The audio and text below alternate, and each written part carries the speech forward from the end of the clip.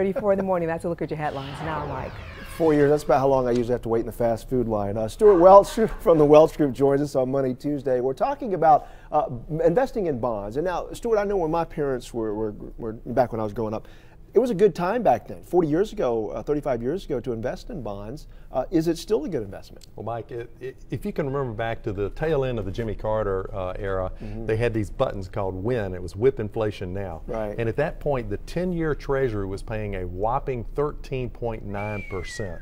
And what's happened is, since then, with a few ebbs and flows, interest rates have pretty steadily have begun to drop. Right. And that's actually been a bull market for bonds. So you can imagine back then earning 13%. Your parents would have been pretty happy with that.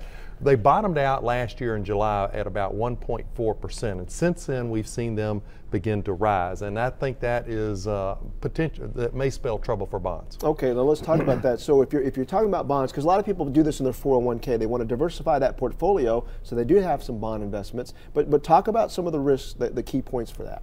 Well, I think the first thing would be credit risk. So you just had the city of Detroit file bankruptcy, $18 billion, largest bankruptcy in the country. And so that kind of shines a light on the credit risk, particularly if you own individual bonds. So if you own individual bonds, you want to make sure you're comfortable with the credit risk. You might need to get some professional help to do that. If you own bond funds, you've got professional management, so credit risk might not be a problem. Now you want to shift and look at bond maturity.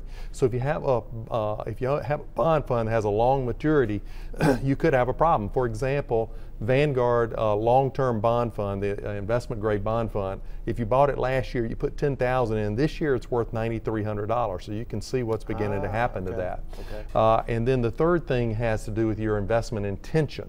So if you're not going to be pulling money out of your bonds over the next 5 to 10 years, it might be okay to leave the bonds where they are, particularly if you're systematically investing in those bonds. Because what's happening is you're putting new money in as interest rates are rising, and eventually, if I'm right about the multi-year trend that interest rates have moved from going down to moving up, when they peak again, you'll begin to reap those rewards. Okay, now even so, if you're looking long term, you're looking at moderate gains, are you not, over the history of what bonds have done in the market? Well, the bonds, some people, people will have gains if they've held their funds for a long period of time. I think what you want to be really careful of is at this point in time, if I'm right about interest rates, and interest rates are going to have a multi-year trend in terms of rising, I think you want to pay particular attention, take a fresh look at your bond portfolio, make sure that the credit quality and the average maturity meets your long-term goals. All right, good advice here today from